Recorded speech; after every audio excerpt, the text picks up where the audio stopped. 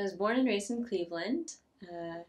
My parents raised me there, and then I went to Case Western Reserve for undergrad, and then came here to Boston in 2015 for my graduate studies at the Harvard-MIT Health Sciences and Technology program. And then I've been here ever since. I'm currently doing my postdoc here and will be an assistant professor at Harvard University in the bioengineering department next year. In terms of mentorship, my parents, I'm really grateful to have had all the values and principles they inculcated in me from a young age. Notably, there was always a very strong influence on knowledge, service, and impact, as well as hard work.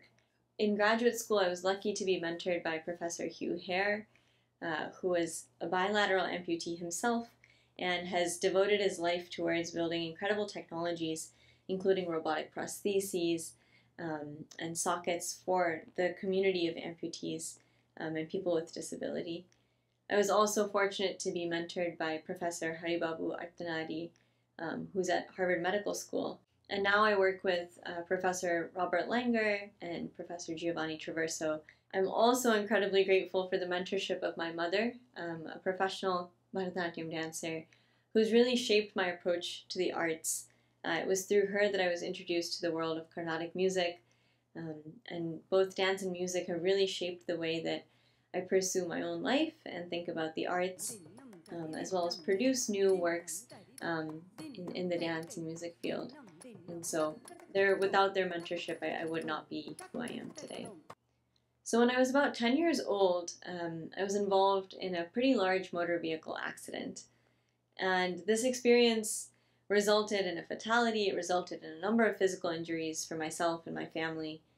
And at a very young age showed me the frailty of the human condition.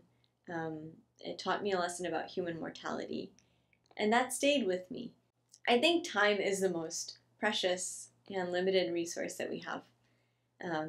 Living in the moment and making the most of that moment, I think, is very important. I think the secret of the success that I've experienced so far can all be traced back to my parents' principles of hard work, knowledge, and service.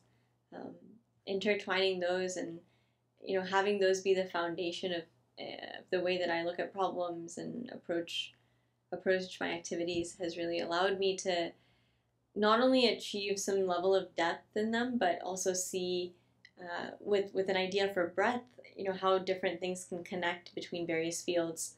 And in many ways that has given me the ability to create a new idea by connecting between different fields and figuring out the links.